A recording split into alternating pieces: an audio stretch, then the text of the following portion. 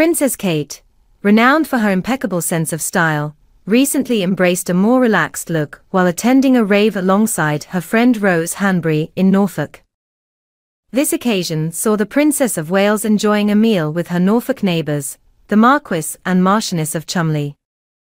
On this particular outing, Kate chose a comfortable ensemble, opting for a Bardo top paired with jeans.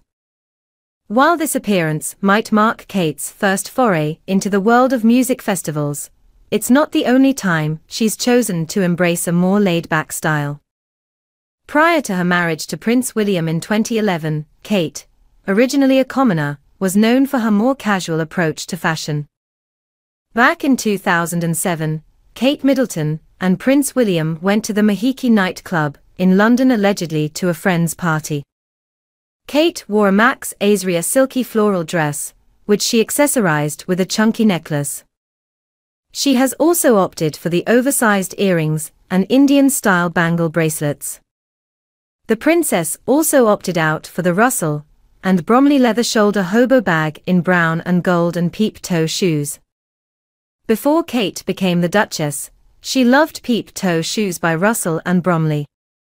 Around the same time, Kate loved to visit Mahiki Club along with her sister Pippa and William before they were a married couple. In 2006, the princess partied all night long at Richard Branson's summer and tennis party with Guy Pelly, a friend of William's. Kate wore a red and black floral dress, as well as a black jacket, and looked elegant as always. But there was a time when she was happy to let her hair down, seen here in a 1970s-style sequin dress plus a huge sparkling ring on a night out at Mahiki nightclub in 2007. Also in 2007, Kate showed up for a private house party in Chelsea looking gorgeous in a light blue and white printed strappy dress. The Prince of Wales has been known to indulge in a spot of dad dancing, not least when he was spotted enjoying himself at Coco nightclub in Camden in June. In 2017, the future king was spotted busting some old-school moves inside the Faranet nightclub in Verbier during a lads' skiing trip to Switzerland, and he was once again alongside Guy Pelly.